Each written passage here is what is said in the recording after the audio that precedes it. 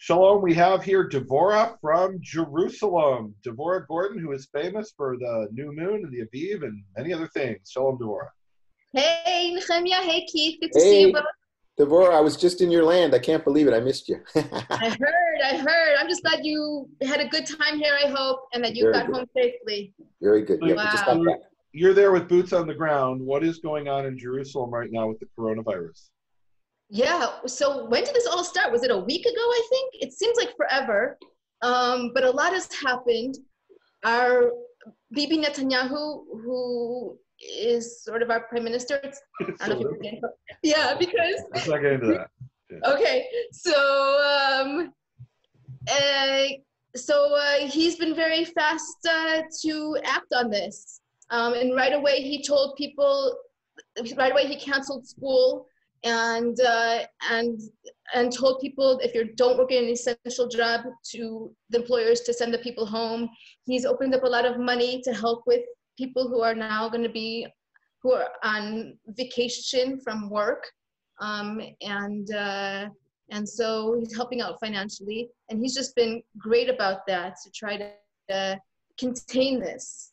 So unlike the U.S., Israel is on virtually a complete lockdown. So he said in his speech that up until now it's hanchayot. Yeah, yesterday it was an advisory. Now it's an order. It's actually an order not to leave the house. Unless under special circumstances. Right. So we're only allowed to leave the house if we are going shopping for food, we're going to the pharmacy, doctor, if, really just essential things. Otherwise, we are expected to stay home. Look, what a lot of people want to hear about, I think, in this broadcast is we've got the Aviv search coming up next week. Are you allowed to leave, even allowed to leave the house for the Aviv search? Yes. So that is questionable. We are definitely planning on going. I've spoken to our team. Wait, stop. Wait, stop. So you're telling me that you have scheduled to go figure out what time it is according to scripture. You guys have done this. Right. And Netanyahu is saying everyone stay in the house for 7 days. So move out 7 days from now. He said starting 7 days. So what I'm asking you, Devorah, is 7 days from now, if they say, okay, you can go out, but if he doesn't, what happens? Well, we need to go, I think we need to go out before the new moon, and the new moon is Wednesday night. So I want to go as close to then. So we're talking about less than 7 days. How many days is that, Nehemia? Count for me. It's less than 5 days from now, 6 days from now, yeah. Today's Friday. Saturday, Sunday, Monday, Tuesday, Wednesday. It's 5 days from now. So wait, I want to be clear. So you're going out within the initial 7-day lockdown.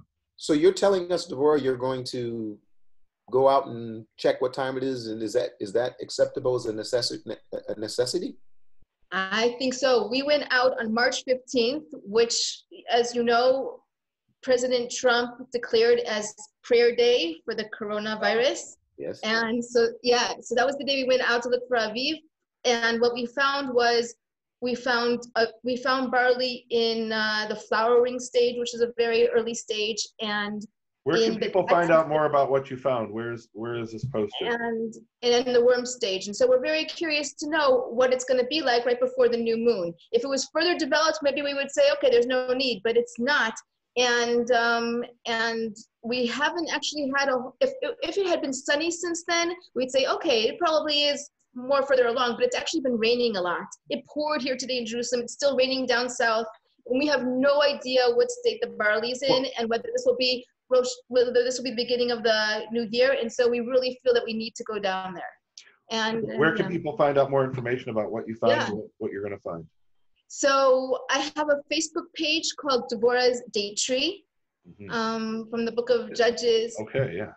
Yeah, Devorah sat underneath the date tree. So that's what I called my page. Awesome. And there's a sign up button. They can subscribe to the mailing list. I send out our reports on the Facebook page and on the mailing list. So whichever is convenient for people. Now, one of the things Prime Minister Netanyahu said was that the police will enforce this this lockdown. What happens if you're stopped in a car with 3 or 4 people? What will you say? Yeah, we're only supposed to have 2 people in the car unless you are family. And you're not supposed to be roaming around the country. You're supposed to be at home unless you have a good reason not to be. I think we have a good reason not to be. If they stop us, we will tell them our reason, and we are going to hope for the best. And there is a religious ritual exemption, so you can. Yeah, I think obviously they meant, and they said this explicitly, that it's weddings and funerals. No. It says including funerals and weddings. Yeah. Not only, yeah. We're hoping to that they'll see this as a religious exemption. Keith, go ahead. So I'm clear. Between the three of us, okay, so I'm quarantined 14 days. You're quarantined 7 days. Nehemia is the puppet master. He's put this whole thing together. I'm really quite impressed with it. But so Devorah, just to be clear, I'm not the puppet master regarding the Aviv. In fact, nothing about the. I had no idea whether the Aviv search was going to take place next week or not. I'm talking about the phone calls come. Let's get on this thing. I'm really impressed, Nehemia, and I think you've struck a really important chord. I did not know why we were going to discuss this, but it makes complete sense to be discussing this right now with Devorah, because she is in the midst of decision, and the decision is, what does she do 7 days from now? And that's what I'm hearing. She's saying, we feel called to do this, and we're going to do this, period. That's right. So we ask for your prayers that we should have a safe journey. You know what?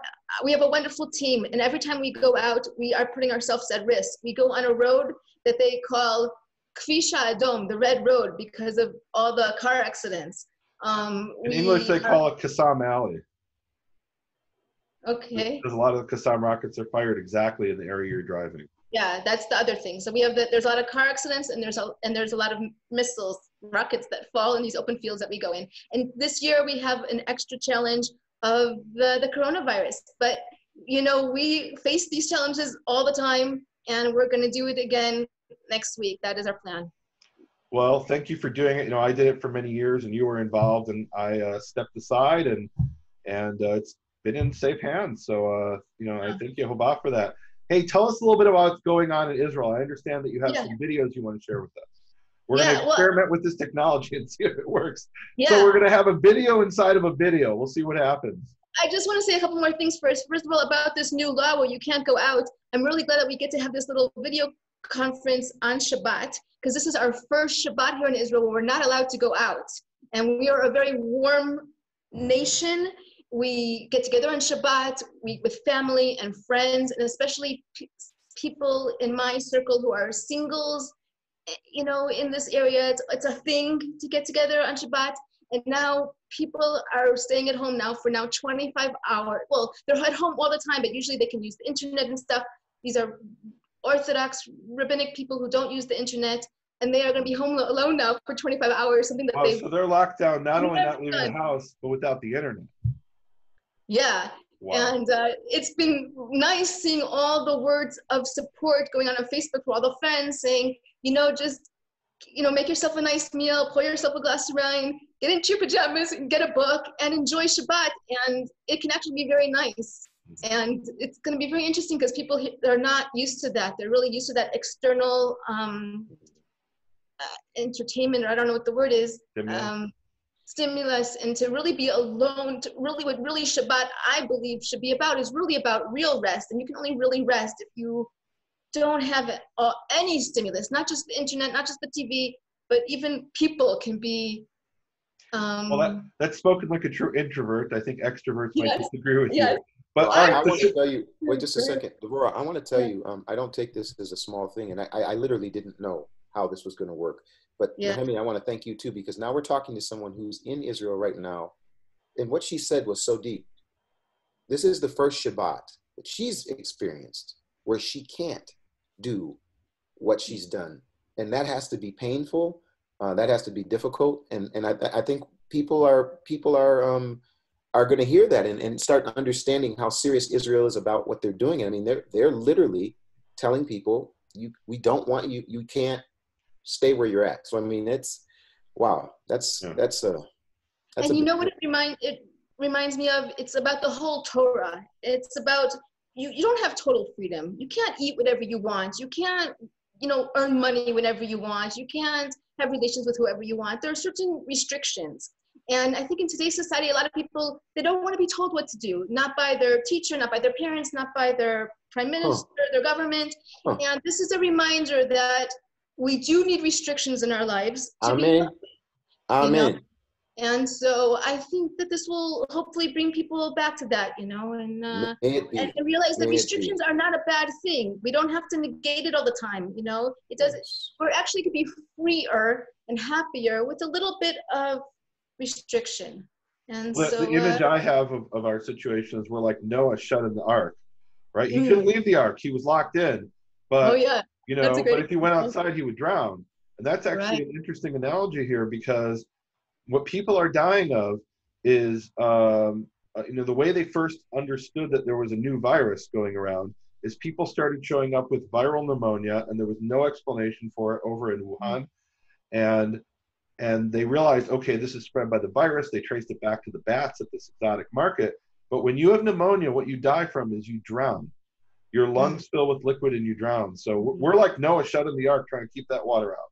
So Devorah, you have a video to share with us. We're running out of time. Okay. I just want to lead up to it, and I don't know if you guys heard, but we started to do a lot of testing now here in Israel. That's really the key, is to find people who are sick so that we can quarantine them and they don't spread it. And the Mossad has brought over 100,000 test kits. And the Mossad in English is comparable to the United States. So what, the CIA? The CIA, yeah, the Mossad. And so it's kind of like, and so you got to ask yourself, why is the Mossad and why is like, you know, the secret agency in Israel bringing over the test kits and not like the Ministry of Health or the government? And my understanding is that these are coming from countries that we don't officially have relations with. And I just find that very interesting. So they brought over 100,000 test kits, and we're expecting to get 1 million more. And so these might have come from like Saudi Arabia or Yemen or someplace like that. Okay. Exactly. Isn't that interesting? Or Iraq. And so today we have 705 people with the virus, which is a lot considering our small country. We don't have any deaths yet, thank God. And 4 people have recovered. And I want to share with you this video of this person, of the first person who recovered. He's just left the hospital and he's being interviewed. It is in Hebrew, but I think you'll understand it from his body language. And if not, I'll explain. How long is this clip? It's just 30 seconds. Okay, so I'll explain I'll translate it. I suggest that let people listen to it. All right, and I'll translate afterwards. All right, let's go. We're doing with this experimenting the technology. You got to share a screen or something. Yeah, have I done that right? You have. All right, hit full screen, hit play, and I'll be quiet. No, go back to the beginning. Was it good? Okay. No, this is the part. Yeah. Okay, yeah, it's the part.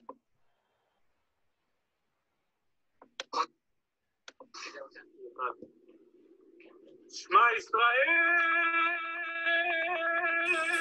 Adonai Eloheinu, Adonai Echad. ברוך אתה, אדוני אלוהינו מלך העולם, שהחיינו וקימנו והגיענו לזמן הזה. מתנגד. וואו, איזה אושר עצום.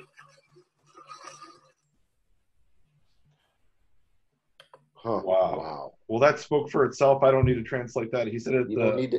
You were right about that. He said, you know, you're emotional. He said it's intense happiness.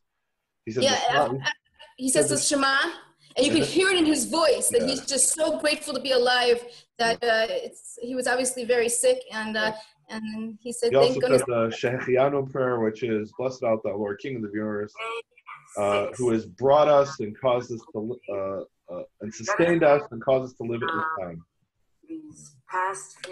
What is this? Is this another video? That's Gal Gadot. Sorry, it started playing the next video. Okay, fine. All right, let's play the next one here.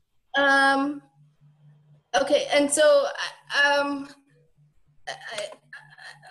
I just want to say that so yesterday at 6 o'clock, first of all, it's dead silent here. It feels like Yom Kippur. You know, if you've ever been in Israel, Yom Kippur, there's not a sound. It's very kind of eerie. It feels like America on Christmas Eve, where like even Walmart's closed, right? Yeah, but for the people, because in Yom Kippur, it's even more silent than that in Israel. And you're saying it's like that now. Wow. Yeah. And yesterday, all of a sudden at 6 o'clock in the evening, I heard shouting going outside my apartment, you know, out from another from outside across the next building. And I just figured, okay, there's a fight. It happens, especially when people are in tight quarters. But then I learned later that there was actually a campaign that at 6 o'clock, everyone would go out their windows or out their balconies and clap their hands for all the medical workers. Wow. And that's what I was hearing.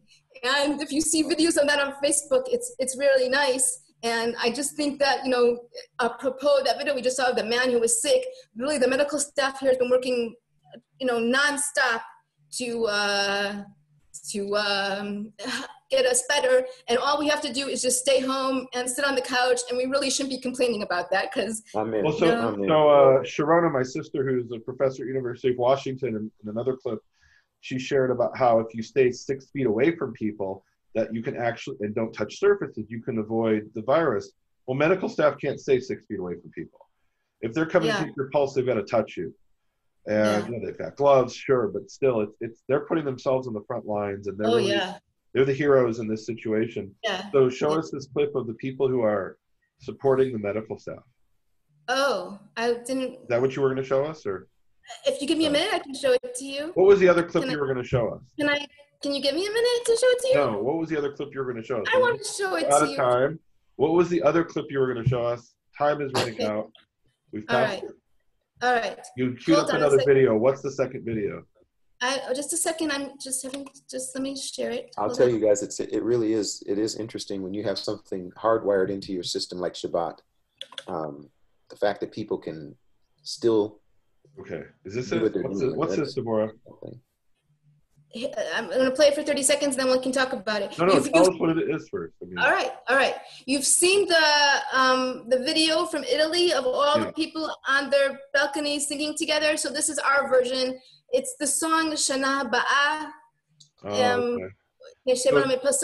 which is a song of hope that we will soon be able to sit on our balconies and see the children playing below, because right now they are stuck in their apartments. Oh, wow. Can you make it up? Put it on full screen in the right there. Yeah. Okay, so just to contextualize, this is an Israeli song about when people are hunkering down in the bunkers when they're firing rockets on us, or under artillery fire, that we're stuck in the houses, and it's a song from the past about sitting freely on our balconies. Most people in Israel live in apartments.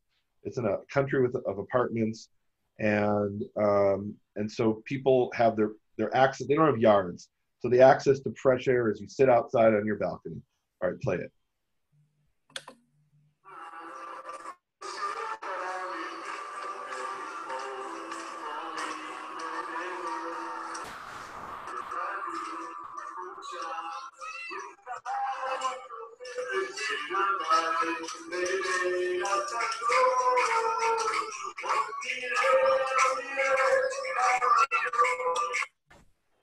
So that's it. Okay. So it gives you an idea of what it's like to be under lockdown in Israel. All you can do is walk out onto your mirpesa, onto your balcony, and try to get some fresh air. And your kids can't go down and play in the yard. It's been lovely to see on Facebook. There really people are saying, if anyone cannot leave their house, they're in quarantine, they're not feeling well, if they need something from the supermarket, if they need something from the pharmacy, people are willing, offering to help everybody out. So it's a beautiful thing that happens. The country comes always. We are used to being attacked usually by missiles. Now it's by this virus. But we're used to this in a way, and so I hope that things remain calm and we continue to help each other. And I wish everyone a refuah shlema, a speedy recovery, and Shabbat Shalom. Shabbat Shalom. Thank you so much.